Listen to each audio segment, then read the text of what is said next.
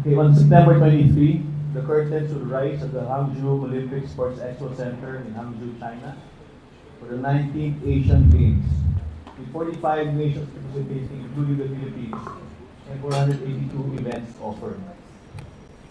Against this backdrop and a sense of urgency, officials of the Sumahang Basketball ng Pilipinas and the Philippine Basketball Association met last Monday, the Diamond Makati residences to discuss Gilas Pilipinas' participation in the quadrennial meet.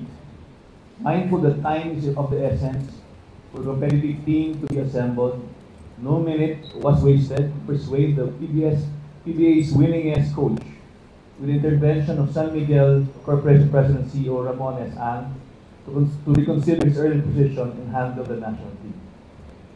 It is in the spirit of service to the country, the same moving force that brought together the corporate world's Ramon Ang and SBP Chairman Emeritus Manny Penalinan to merge their strengths in the name of business and sports that Barangay Ginebra coach Tim Cone agreed.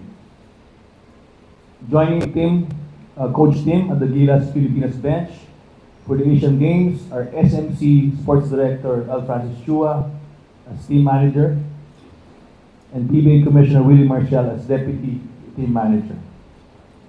Serving as Gilas assistant coaches are Richard De Rosario with Jong Chico, Josh Reyes, and L.A. Tenorio completing the coaching staff.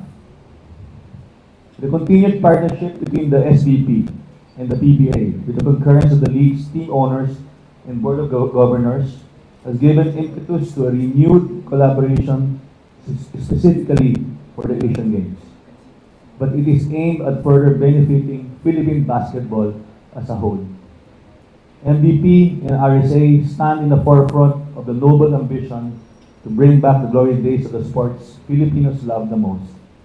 Both the SBP and PBA are right there with them.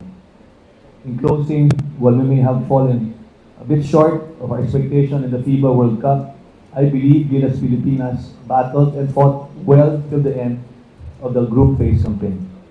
The team never gave up, never saved thy spirit, unwavering to the last. It is a firm personal belief now, this Gilas Pilipinas team joining to Hangzhou 2 weeks from now will never give up as well. It is written all over them. Maraming salamat po sa inyo lahat.